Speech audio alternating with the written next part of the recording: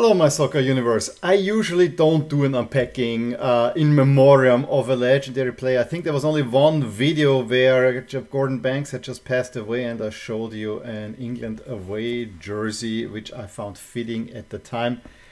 However, due to my scheduling, it actually works out quite well. We're talking, of course, about Just Fontaine, who passed away on 1st of March this year at the age of 89. And if you have never heard about Just Fontaine, A, why? And B, he is the guy who scored the most goals in a single World Cup with 13. A record that unless they extend the tournament to 10 games per team, I think will never be broken. It's an amazing feat. And yes, he, in my analysis of goal scorers, he maybe is not all that high up, but just a pure fact, 13 goals in 6 games from 18 shots, that's a pretty amazing thing. And of course, that's why I'm wearing the French shirt. But coincidentally, I also have a package from the club that he's most associated with, Stade de Reims. And that is a whole different story, and it will be, fortunately, or it seems like, resolved rather soon. It was in January when I had ordered a few packages and then the whole international mailing system in Great Britain broke down and everything seemed stuck, and I was getting a little bit depressed, and everything that I ordered was kind of stuck and didn't arrive. And then I was actually looking for my gold collection goals this season, and I think I mentioned them that I want to have expand my French collection, then also maybe go a little bit in the Dutch and the Portuguese side. And so you're always checking things. And Stade de Reims, the team that Just Fontaine is most associated with, where he actually teamed up with Raymond Coppa, was always on the list, namely because it is a traditional team that I'm so happy is back in Ligue 1, where I really think they belong, because they're such a historic club, having played in the first European Cup final, what is now the Champions League, and they're reaching another one. That one Just Fontaine was playing. I'm getting back to the player over and over again. And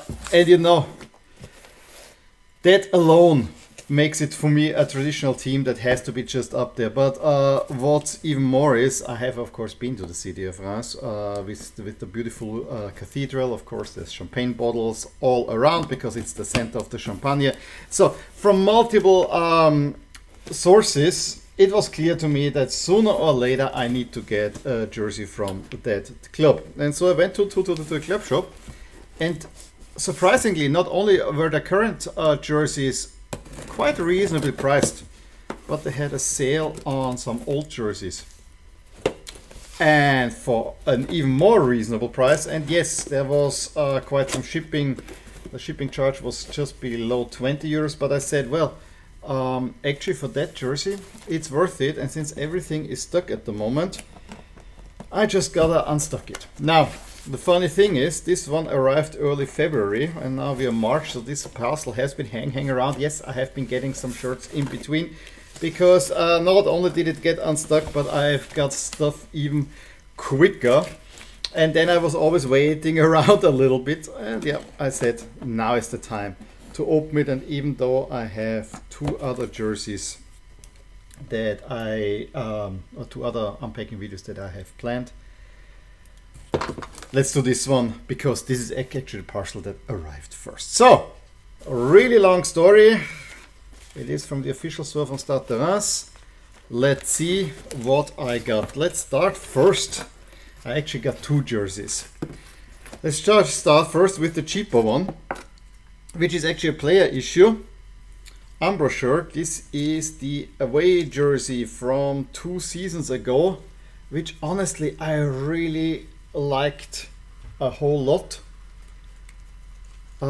namely because of the very interesting pattern on the shoulders, although I'm not sure, I'm not so sold on how this pattern is applied.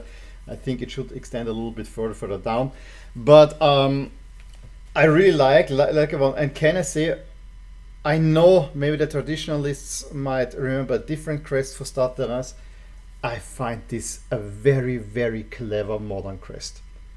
I absolutely love it. I mean, the crown for the city where the kings were crowned, then the shield is kind of an upside down Gothic arch, and then the S and R interlocking. It's really, really a smart crest. It's one of my favorite modern crests. And this jersey I really, really liked, and it even says here 1931 to 2021, so it's from the 2021 season, the away jersey, and I'm very, very pleased to have that. This one cost all of, I think it was 18 or 19 euros, and then I said, okay, these are not Stade de Reims colors, we gotta get a home jersey too. Unfortunately, they were selling one, and it was only for 10 bucks more. As far as I remember, this one is of course it is a replica jersey. The other one was the authentic player version, and this one cost, as I said, only a little bit more. And then here you have it. This is from the previous season. Very nicely. I know I didn't rate it as highly because I found the color a little bit weird, but honestly, I mean, it's classic Arsenal style, but I think it's a really nice jersey. This one is kind of, how can I say, this is a plastic transfer on, so I find this interesting. I also like the shadow striping in there. I would say we'll hang up both of these jerseys and have a look at them. Okay, there you go. Actually, while I find the color on the home jersey weird, and this is now of course the 21-22 season, I saw some old pictures where they had a very similar color, so I really like the nod to the past looks. As I said, I really like this traditional Arsenal look. This is actually, I mean, my Arsenal jersey does not have, the one home jersey I have does not have such a traditional look, which I find rather funny, but it's really nice. Of course, both are full with sponsors here on top, as is typically for many smaller league teams. I also realize now that while I would have liked that the pattern on the away jersey would go on the sleeves, that having the sleeves white matches actually quite up nicely with the home jersey. You also get kind of the white sleeve look, so there's maybe something that goes better. Now, if you were to ask me, I actually like the away jersey a teeny bit better.